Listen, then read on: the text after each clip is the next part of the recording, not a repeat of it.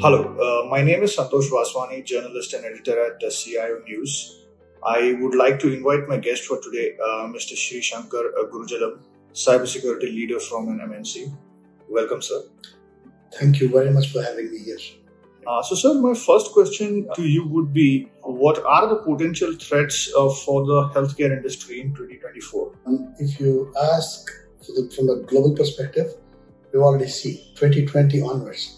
The healthcare sector has been constantly getting hit, and it's one of the topmost sectors that are hit.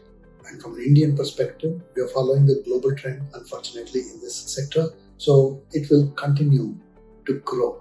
I'm afraid I would like to say that. So the reason for me to say that is we have seen so many hospitals getting breached. People are after the PIs of the patients, holding hospitals to ransom, and causing disruption to medical services is another big prank that they're kind of playing, right, in anticipation of a ransom.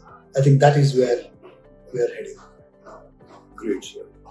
And one of more follow-up questions would be, how can proactive threat monitoring and the swift vulnerability assessments strengthen the cybersecurity posture of the healthcare sector? If I were to speak about my domain of healthcare, what is a proactive? See, security has to be proactive, right? It's not just that somebody gets hit and then they start thinking how to deal with it, right? Even how to deal with it has to be well thought through. You have to have your preparation, otherwise you will never be able to respond it well. So right now, the way the proactive controls that are being planned out, it's not just for operations, it's even for the product. Let's say a product company is there and they're trying to release their product. They will subject it to various kind of penetration testing, vulnerability assessments on that, sandbox testing of various kinds. All that is something that is planned out, thought through before releasing it.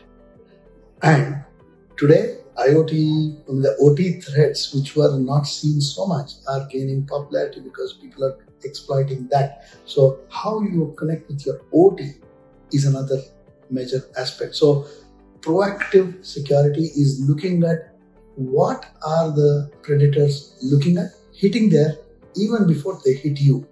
So security is always thought of as, how in old Bollywood movies, after every fighting ends, police comes in. Now, security guys can't be like that. We have to be ahead of our predators, and we need to do whatever we need to do, and that's what the industry is doing. Correct, sir.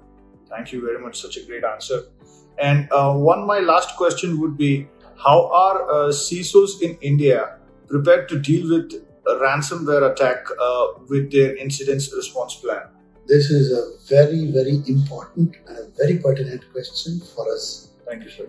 Because I think the way people are, what's happening today is you can see there is a consistent increase in the way we are facing attacks, especially from some of our friendly neighbors.